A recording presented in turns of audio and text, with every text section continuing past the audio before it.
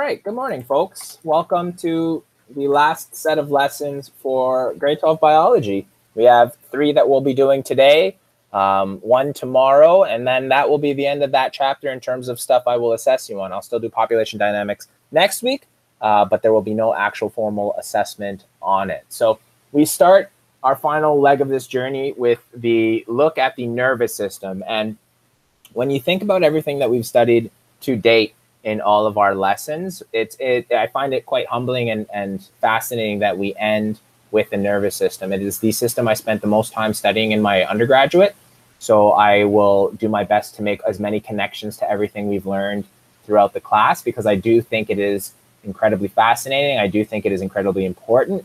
And I think it is, quite frankly, a marvel of biological evolution. So let's get started with the introduction to the nervous system and how it overall contributes to homeostasis, because that has been the name of this unit. And now we're going to start to look at the larger control systems that are responsible for maintaining that homeostatic balance, if you will. So the nervous system will sense and respond to stimuli within the environment in an attempt to maintain homeostasis. Those optimal internal environments, temperature, pH, pressure system, what have you, all concentrations, all of those things are in some way, shape, or form controlled by the nervous system. And the nervous system is very unique in terms of the set of tools that those cells have at their disposal, as well as the way that they function.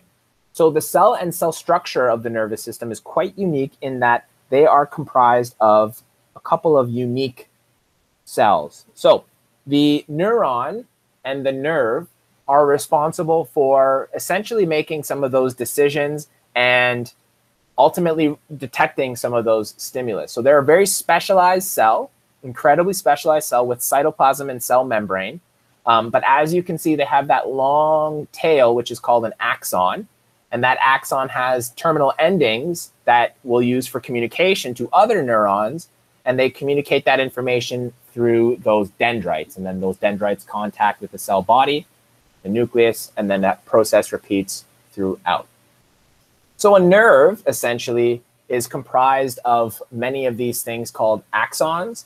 And these axons are going to be responsible for essentially sending that signal downstream, if you will. And I'll talk more about that as we move through. So again, like I mentioned, with regards to those dendrites and with regards to axons, they are responsible for communication. So dendrites are an extension of the cytoplasm, and they form the cell body, which is responsible for receiving signals in to that neuron or into that nerve. So there's, as you can see in that picture, there's hundreds of thousands of, sometimes even millions of dendrites that come out from that cell body that are responsible for receiving signals from other neurons or other nerves. And as I alluded to, that axon, which differentiates, is one of the differentiating factors between other cells. It's this long extension of cytoplasm from the cell body.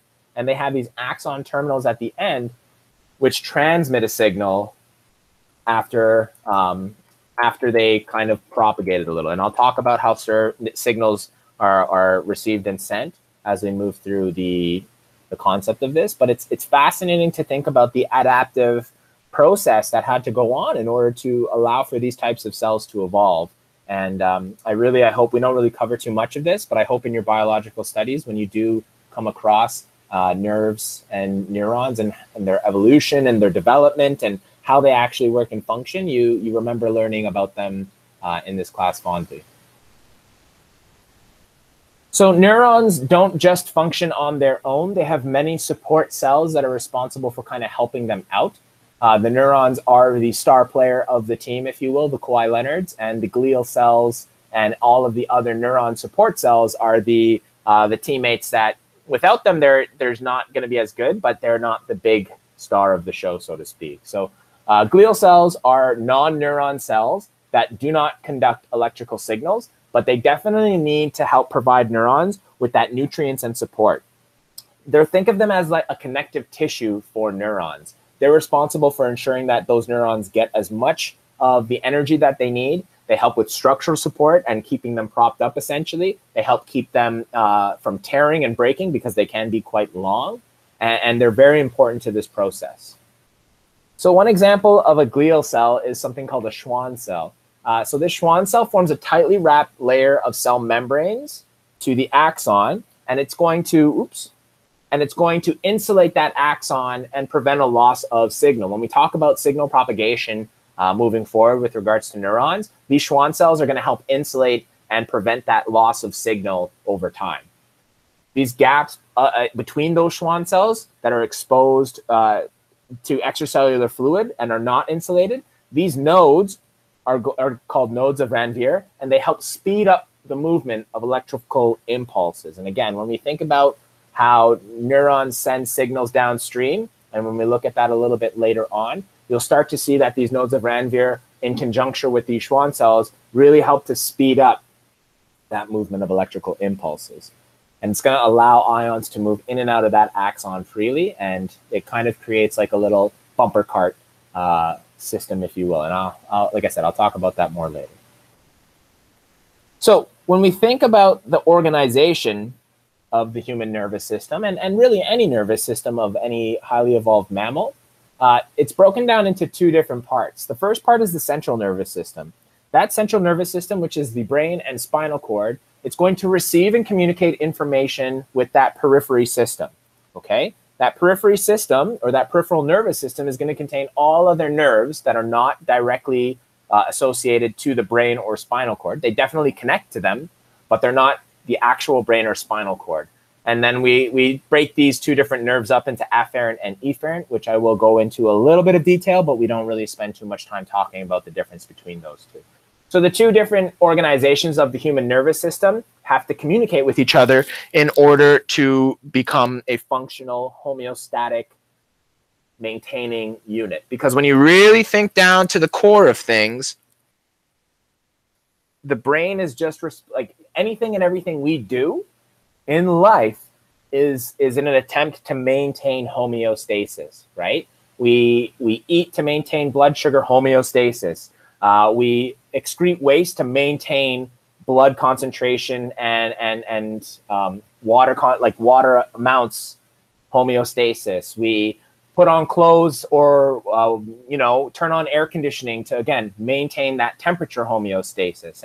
And all of those functions that the brain controls, it's all in an attempt to maintain homeostasis. So we are technically walking and talking homeostasis machines, if you will. So it's really interesting to think about how those two things work when we look at some of the specific details. I'll make those connections moving forward. So let's talk about those afferent and efferent systems in a little bit of detail. When we think about that peripheral nervous system that gets broken up, when we talk about afferent system, it's going to receive sensory info, okay? It's receiving sensory info, and it's going to communicate with that central nervous system. It's saying, hey, it's hot out. Hey, it's cold out. Hey, we're hungry. Hey, thirsty. Anything that receives sensory info and communicates it with the central nervous system is called the afferent system. The afferent system. The efferent system, as you guessed it, is going to send signals to the periphery. It's going to send signals to the periphery nervous system, and it's always going to be in a response to a stimuli. Okay, the classical example that I like to use is if you're ever cooking something, or forget even cooking something, if you're ever eating something and you go to pick up that, my favorite food is French fries because it is the perfect food. It's potato, it's fried. What more do you need? When you go to pick up a French fry and it's too hot, right? Really and truly, the afferent system is saying, whoa, that French fry is smoking hot. Hey, central nervous system, it's hot. The central nervous system will go, huh, that's probably bad for us. We should put it down. Hey, efferent system. Yes, brain? Can you put down that French fry? It's too hot right now. Okay. And then the efferent system will send that signal out to essentially the periphery nervous system, and it will release the French fry, essentially. So how those two systems work in conjuncture, it's not a money example, but my hope is that a food example is just as good, if not maybe even better. So when we think about those two parts in general, it's very important that we consider the somatic and the autonomic systems, because we haven't really talked about those ideas yet with regards to the efferent system, because the efferent system has broken down into two parts, the somatic and the autonomic system. The somatic is under voluntary control. You have control of the somatic system. You can make that decision to drop something if it is something you don't want to hold. But just like in my example above, you don't actively think about dropping something that's too hot. Your autonomic system, which is involuntary control, it just responds. It's too hot, I'm going to drop that. And then we can further break down that autonomic system into two more components, the sympathetic and parasympathetic system. So let's take a look at that. So when we think about the breakdown of the sympathetic and parasympathetic system, which is something I'm hopeful that some of you have heard of before, the autonomic system, which we have zero control over, is going to start to look at some of the aspects of homeostasis that we're going to focus on, that we have been focusing on for this entire unit. So that autonomic system is going to be comprised of sympathetic and parasympathetic. The sympathetic is going to dominate in times of danger and stress. Okay, it's going to increase the force and rate of those processes, and it will increase heart rate, increase breathing rate, increase blood pressure. It's that fight or flight system that I'm sure some of you, if not all of you, have heard about in some capacity. It's going to really take control in times of danger or stress. It is not an evolutionary leftover, because there are many people, unfortunately, that still experience times of danger and stress. But ultimately, it is the body system that's responsible for increasing that heart rate, breathing rate, and blood pressure. When someone scares you, right? Normally, this is where in class I would like jump up and make a loud noise and bang on something to scare people, to remind them that, okay, now what's happening in your body? You're feeling stressed. You're feeling in danger. Your heart rate is increasing. Your breathing rate's increasing. If we had BP cuffs, we could take blood pressure, and you would see your blood pressure is increasing. So all of those things are going to be controlled by that sympathetic nervous system. The parasympathetic system is going to dominate and take control of those low stress situations during rest. Rest and digest is the normal analogy that gets connected to the parasympathetic nervous system.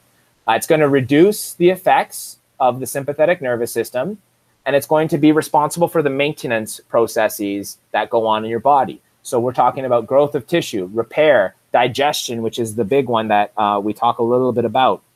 And that's so important to everything we've learned about in terms of homeostasis and metabolic processes in general. That parasympathetic system is when you are sitting comfortably after a meal and you're like, whew, not a care in the world. I'm a little bit snoozy. I could take a nap if I really wanted to, but my body is responsible for relaxing all those other processes, maintaining all of those other cells and cell structures, growing and repairing and digesting. Okay. Now, both are always going on. All right. That's an important thing to think about, right? It's not that one happens and the other doesn't. Okay. But one will always dominate over the other in some way, shape, or form. So when you think about doing any type of fitness, it's not actual danger or stress, but you're stressing the systems within your body. So if you go for a run, the sympathetic system will be the one that's in charge, so to speak. That doesn't mean the parasympathetic system is like, okay, so long, see you later, suckers, I'm doing nothing. It's still doing some of those processes. It's just it's not as prolific. It doesn't do it as much or use as many resources to do that. So it's important to recognize that one will dominate in certain circumstances over the other, but it doesn't mean that they're not happening both at the same time. Oops. Okay, so that's the breakdown of the peripheral nervous system. You'll look at the central nervous system a little bit later today in this period when you do your activity, but we'll cross that bridge when we get there. So the last thing I want to talk about with regards to the intro to the nervous system is the idea of neural signaling. The communication between neurons is something that we kind of get into a little bit of detail in here, but we really, unfortunately, we don't have the time to go into the specific details of how neurons communicate with each other en masse. It would be fun, but the reality of it is we basically have like 1 day left of content that I can assess you on. So I want to try to use that time wisely to make sure you have enough time to work on some stuff. So the central nervous system and its integration in general looks at the signaling between neurons to determine what to do. This is a hyper-simplified, maybe even oversimplified concept, because it's not quite how it actually works. But for the circumstances that you are all learning It's important to realize that, I think, so that's why I share it with you. So starting at the left here, we have our stimulus. And that could be external, it could be internal. It could be something from outside, it could be the sun rising, it could be the sight of a lion, or it could be internal. A large amount of glucose is released, for example, as a result of digestion. Some type of sensory receptor of that afferent neuron, which is regardless of its external or internal, it will detect that stimulus. It will say, hey, okay, I've detected that stimulus. Oops. I've detected that stimulus via the afferent sensory neuron. I'm going to send this message and send this signal along that neuron. And then we get to a process called the interneurons that are kind of responsible for pinging signals back and forth. And these neural messages are basically sorted and interpreted by that central nervous system. Remember, we talked about the brain being the kind of the big fella in all of this. That central nervous system, I'll use a different color for this. Let's go purple. I don't use purple enough. The central nervous system in those interneurons will integrate that message, and it will go, huh, interesting, interesting. It appears that there's a lion over there, and it's moving towards us. What does this mean? How is this important? Why do we need to be worried about this? Because I feel like we need to be worried about this, is essentially what those interneurons do. They do it at the speed of light, which is, I think, quite fascinating, but it takes a bit of time. Okay, it takes a bit of time for these neural messages to kind of sort and be interpreted. And when I say it takes a bit of time, we're talking like microseconds or seconds, right? Because really and truly, if you evolve to look at a line and to think for about 10 minutes and go, huh, I wonder how I should react to this, chances are your ancestors would have been kaput. So interneurons, they kind of ping those messages back and forth. They then transmit that message along the neuron to those efferent neurons, and those efferent neurons are going to affect a response. So that neural message that was pinged around in those interneurons for however undetermined amount of time, it will pass it on to the efferent neurons, which will affect a response, which, as you can recall back from when we learned about effectors in the initial homeostasis components, it will impact those effectors to do something. It will cause those capillaries to dilate. It will cause those glands to release sweat. It will cause the insulin to be released. So all of those things that were told by those neural messages through the efferent neurons will actually have an effect and an action, ultimately being the complete return to system normal in some way, shape, or form. If that system normal is to run and get the heck out of there so you can live to fight another day, then that's what it is. But most of the time, we're talking about increasing or decreasing blood sugar levels, or decreasing or increasing temperature. Those return to norms are kind of like that key component here. And again, this is the entirety of that process in general. When you think about start to finish, how the nervous system processes or receives, processes, and then acts and affects upon the world. Okay, sweet. So that is the end of this lesson. I'm going to stop recording here and answer questions, and then I'll talk a little bit about what's next for you all in terms of the next lesson, because those of you who have kind of opened up the files ahead, you'll see that it's a bit of a self-directed thing. And again, I really wanted to build that time in for you all now to use it to work on that note, or if you feel like you need to work on the assignment or the culminating or just review some of the concepts that will be on the quiz tomorrow, I'm giving you that option in that time. It should still be done at some point in time, and I will be happy to answer questions throughout this period on it. But really, I can't stress that now is the time to manage your time. Okay, folks,